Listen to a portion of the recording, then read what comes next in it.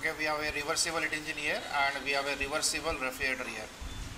Here the heat engine is always work from high temperature to low temperature, and the low temperature is always equals to what? Atmospheric.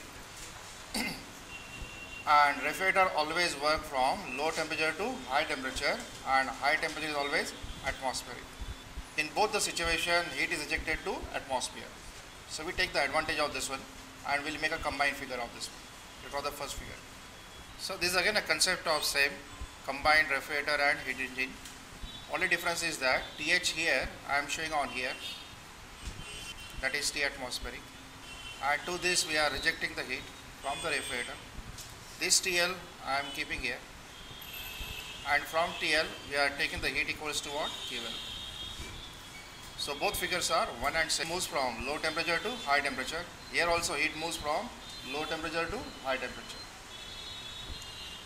And work is required to drive the refrigerator, and work is produced by the heat engine. No changes are made on engine side, only the position of TL and TH are exchanged. So if the TL and TH are position are exchanged, the direction is also changed. So if both are same, what we can do is that we'll combine them. Here is TH1 is the highest temperature. The source temperature of engine is highest. We are keeping this value, that is this value, at a low temperature. And each T atmospheric is intermediate temperature. So temperature are like this: highest, intermediate and lowest. Combine this device. So is this device is exchanging the heat from high temperature, and is it giving to the low temperature, and in between this is it in communication with the intermediate temperature. So part of it is QL and part of is what? QH2.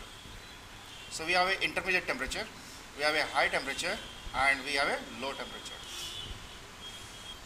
So let we have combination, that is these two device. This I am marking here as a circle, and I will call it as heat transformer. Transfer is communication with TH1, which is the highest temperature. So it from TH1 it receives the energy equals to what? QH1. And from this one is the lowest temperature, that equals to what? TL2. From this temperature also this machine, that is the heat transformer, receives the heat equals to what? QL2. And the total heat of the combined system given to the atmospheric, which is at my intermediate temperature, and that quantity equal to what? QL1 plus QH2. So this figure and this figure, is it one and same figure? This is a reversible heat engine. This one is reversible machine. So this is also reversible. So we'll say this one is ideal reversible heat transformer. So can we say that summation of Q by T must equal to what? 0. And therefore, can we say this quantity as far as heat transformer is considered, is it a positive quantity? So this one is plus QH1 upon TH1. This quantity, is it a positive quantity to this? Is plus QL2 upon TL2. And is this total quantity is a negative quantity? So this one is minus of QL1 QH2, is it divided by T atmosphere? And is this sum must equal to what? 0.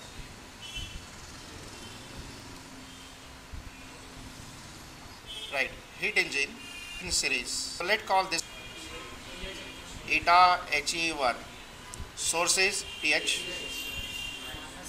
minus sink is T, upon source is TH, equals to W1 divided by QH1. For heat engine 2, source is T, minus sink is TL, upon source is T. This one is W2 and this one is what? QH, and QH is same as what? QL. Is it fine? Now here I am deriving one equation, that is the temperature T for two conditions. For one condition is that both engines are equally efficient, that is eta HE1 is equal to eta HE2. That is my first condition. And second condition I develop for T such that W1 equal to what? W2. And then we can develop any condition that W1 is 2 times of W2 or W2 is 3 times of W1, eta E1 is half of eta E2. So in general I define eta E1 equal to what? Eta E2, and then you can generalize that condition. So right, condition. So to develop this condition, he has given us that both engines are equally efficient. So let's write first eta HE1 equal to eta HE2. So whatever the condition given by him, will continue. And what is eta HE1? Is TH1 minus T is TH upon minus T upon TH is same as T minus TL upon T. TH by TH is 1 minus of T by TH. T by T is 1 minus of TL by T. So 1 1 cancel, minus minus cancel. So we left with T divided by TH equals to TL by T. So what we get is T square, is it equal to TH multiplied by TL, and therefore is the intermediate temperature T is the geometric mean of source temperature, sink temperature. But when you solve this equation, take care that both temperature must be in Kelvin. Both engines produces equal work. We have to find out the corresponding condition for T in terms of TH and in terms of TL. So let's start with equal work. So W1 equals to W2 and W1. But what is W1? Okay, let W1 W2. Can we find out equation for W1 from this side? So what is W1? You cross multiply and you can write this equals to what? QH1 multiplied by TH minus T. TH equation I can write from this one, W2, that is QL multiplied by QL multiplied by T minus TL divided by T. Is this fine? Now little adjustment I will make here. Instead of this TH here, I will write this TH here. So this one is QH1 divided by TH. Now inside the bracket is simply TH minus T, and this one is QL and T. Now it is left only T minus TL. Let's call equation 1. To solve this equation further, we want to get rid of this term. And to get rid of this one, I will go for Clausius inequality. My both engines are reversibility engine.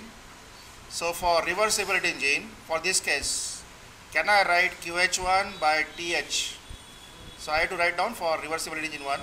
Here I write a summation of Q by T. For reversible, is it 0? So QH1 divided by what? TH. What is the sign of this one? Is it positive? Because it is a supplied. And this one is QL, is it rejected? So this one is what? Minus. Is it QL? And corresponding number is what? T. Equal to 0. Does it mean that QH1 divided by TH is it same as QL divided by T? If this one is true, can we cancel this term? If we cancel this term, we left with TH minus T, T minus TL. Minus T will shift to this side, so it's a TH plus TL 2 times T. So this time is T is the arithmetic mean, TH plus TL divided by 2. If you select your temperature as an arithmetic mean, then will both the engine guaranteed produces equal work. And if you take the intermediate temperature equal to geometric mean, then it is guaranteed that both engines are equally efficient. So for equal work we have arithmetic mean, and for equal efficiency we have geometric mean. But suppose he says that this work and this work, so he says that this work is 3 times of this work. Again, can you produce equation? Or vice versa. So we are ready for any equation. And again, you can use this equation, that is a Clausius inequality, you can use anytime. The same results are applicable for refrigerator also. If the COP